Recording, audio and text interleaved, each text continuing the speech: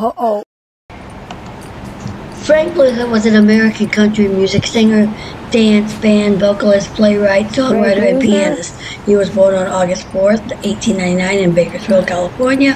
He died in November 16, 1980 in New York, New York. He was married to Zola Lehman from 1920 to 1980. His albums included Winnie the Pooh and Christopher Robin's children's stories and songs. His parents was William R. Crowe and Gertrude Philip Crowe.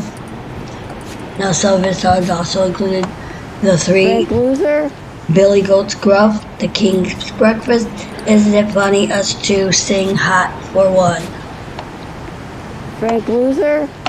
Now, Frank Luther stars for the category of recording, which is located at 1708 Vine Street, which is at the corner of, near the corner of Hollywood and Vine by the old Hollywood and Vine Diner.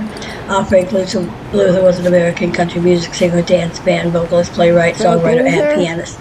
He was born Francis Luther Crowe on a farm near Lincoln, Kansas, 40 miles from the Colorado line. He was raised on a farm near Huxton, Kansas, where his father was William R. Crowe, mother Gertrude Phillips Crowe, dealt in livestock and trotting horses. He began to study piano at the age of 6, improving his own musical when repetitious exercises bored him, and began vocal instructions at the age of 13. Now, 3 years later, he toured the Midwest as tenor with a quartet called the Maestro Singers. He began studying at the University of Kansas, but attended a rival meeting and conducted by Jesse Callums, and was so deeply impressed by the accepted an offer from the evangelist to become a musical director. During a subsequent stop in Iola, Kansas, young Crowe himself was ordained, despite his never having studied the ministry. Now, by 1921, the Reverend Francis Luther Crowe was the pulpit at the First Christian Church in Bakersfield, California.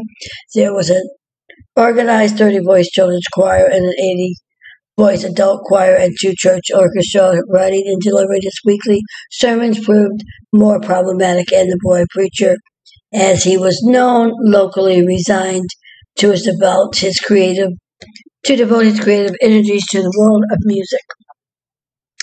And that's Every Star Has a Story, Frank Luther. Hollywood Says, don't forget to subscribe, hit that notification bell, leave a comment,